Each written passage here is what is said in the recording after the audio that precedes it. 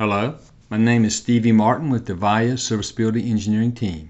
This video is about how to use the teleporter capability in the Avayalive Engage Release 3.0 on-premise software environments. In some of the Avayalive Engage on-premise software environments, you will find a tool called the teleporter. What the teleporter does, it launches a URL that allows you to travel from one Avayalive Engage environment to another, and can be configured by users with administrative access to that environment.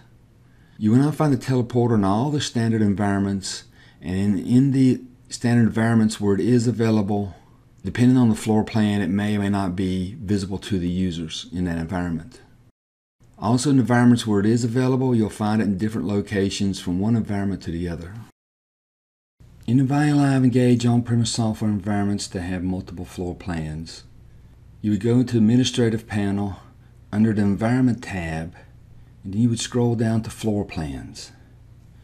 If an environment has multiple floor plans, you would select between them for which floor plan you want to use. Some floor plans, as in the loft environment which we're looking at right now, you have 3 possible floor plans, and one of them will have the teleporter. If you select it, we'll enable it and show its location in the floor plan. In some environments, there may only be one floor plan available, such as the one you see in front of you. But that floor plan may have a teleporter located in it. In some of these environments, you're then able to remove the teleporter directly from the environment itself. The floor plan we just looked at is for the bridges environment. This particular standard environment has only one floor plan, and the teleporter is included. In this example of what you can do in an environment if you create one, you can have the ability to modify the teleporter from inside the environment itself if you have administrative access. For the bridges environment, if you're in front of the teleporter, you see 2 small circles on the floor. These are the on-off button for the teleporter. Selecting one will make the teleporter appear, selecting the other one will make it disappear and not be available to the users in the environment. One last example of a floor plan is the Apex standard floor plan. This one's an example where you don't have no floor plan to choose at all, but it has the same effect as the bridges one we just looked at. There's only one floor plan available, and this particular one also has a teleporter in it.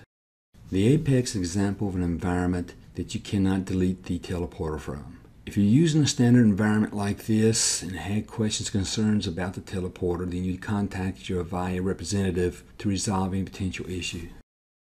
As mentioned earlier, if you have administrator's access to the environment, you can configure the teleporter. If you right-click on the teleporter, you'll see an option to upload file or upload from clipboard. This allows you to upload an image directly to the environment that's stored on the Avayalive Engage desktop. If you go into options, you can set the image URL if your image is going to reside elsewhere, and you can set the launch URL. This launch URL is your destination that you'll be taken to once you set it. One other item to note in this options list is you can delete the setup by delete image and URLs, and it'll wipe everything that you entered.